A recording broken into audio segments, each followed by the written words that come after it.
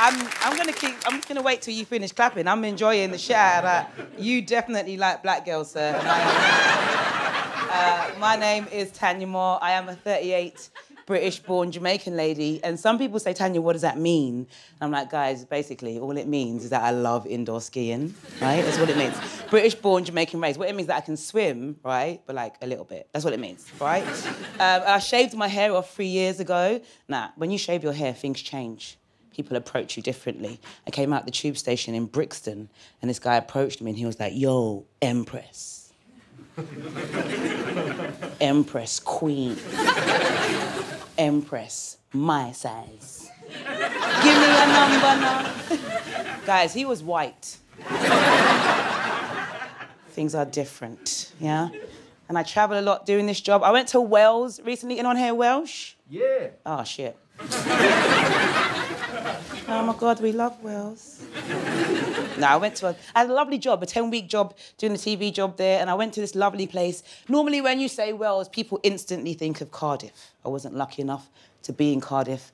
I was in a quaint little seaside town called Porthcawl. Yeah. You've been there before? Porthcawl, let's just say it, it's a shithole. It is. It's where rats go and do drug deals. That's what Porthcawl is, right? And I'm there for 10 weeks. I'm from South London. I shouldn't be in a Porthcawl. It made no sense. It was like taking a sheep and putting it in a carnival. No sense, right?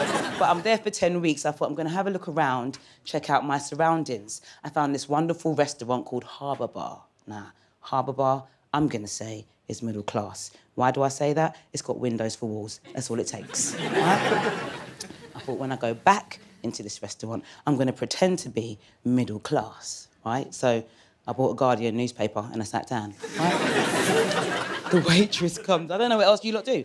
The waitress comes over and she says, would you like a starter? Now, I'll be honest with you guys, I don't normally get a starter when I go out to eat. You go Nando's, you get the chicken, you fuck off, right? But I said, I'm being middle class. So I said, what would you recommend? She said, I recommend the potato and leek soup. I've never had potato and leek soup in my life. I'm Jamaican. In a Jamaican soup, there's potato and leek, but there's more fucking ingredients, isn't it? In a Jamaican soup, there's more food than water. I tell you what's in a Jamaican soup, right? You've got a Scotch bonnet, you've got 4 cloves of garlic, pimento, the rest of the fucking garlic, right? You've got the sound of the sea, okay? You've got some cho-cho, maybe 1 or 2 steel pans, an onion, and a magnum. That is what is in a Jamaican soup, yeah? So I said, Thanyia, being middle class, get the potato and leek soup. So she bought the potato and leek soup. I ate the potato and leek soup. Guys, it's one of the best soups I've had in my whole life.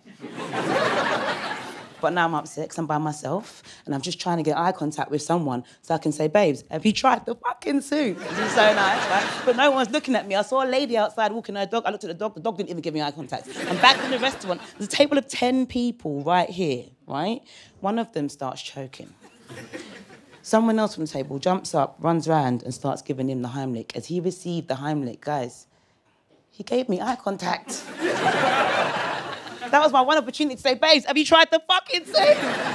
Listen, when he died, we all had soup. It was so nice. Oh, God. So nice. And travelling is good, but I travel often. It doesn't allow you to eat well because you're out and you're in hotels and you're just getting junk food, right? So I put on a bit of weight over the last few years, put on 2 dress sizes. So I bought myself a Peloton bike, trying to figure out the fitness. Are you laughing at me putting on weight? What a bitch! I bought a Peloton bike.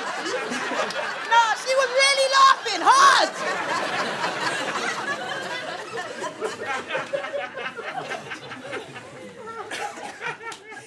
I bought a Peloton bike. Now, for those of you who don't know what a Peloton bike is, it's a spin bike, right? And it comes with like a massive flat screen TV on the front. And I said this recently when I did the gig in Crawley. A lady at the back, she was like, you're just saying that so you could tell her she got money. I was like, obviously, stop being dumb. So I got this Peloton bike, right?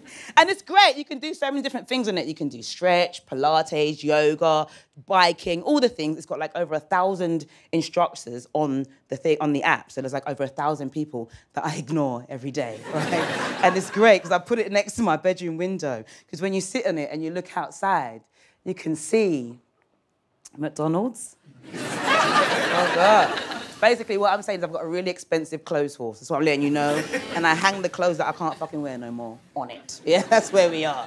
What I wanted to do was figure out how I'm going to quickly get rid of the fat from the most stubborn place on the body. And Instagram will tell you the most stubborn place on your body is your stomach. And that's a lie.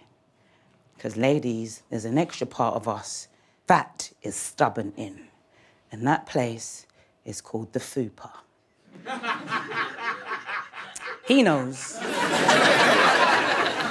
For those of you who don't know, FUPA is an acronym. F-U-P-A. It stands for Fat Upper Pussy Area. And it's the area that sits below the stomach and above the pussy. Right in the middle, kind of like a mezzanine. Right. Yeah? Thought I'd clear that shit up too, ladies. Yeah? And at first when I heard it, I was like, oh, I was really upset. I got a FUPA. And then I was like, actually, only rich people can afford mezzanine, so hello, right? And back in the day, if you really go into history, when you put on weight, they saw that as a sign of wealth and prosperity. So really, it's not my FUPA, it's my ISA. And then I'm thinking to myself, what is the FUPA of a man? What is the fat upper penis area of a man? It's just the whole man, isn't it? Guys, listen, I've been Thanyia Moore. You guys have been fantastic. Thank you.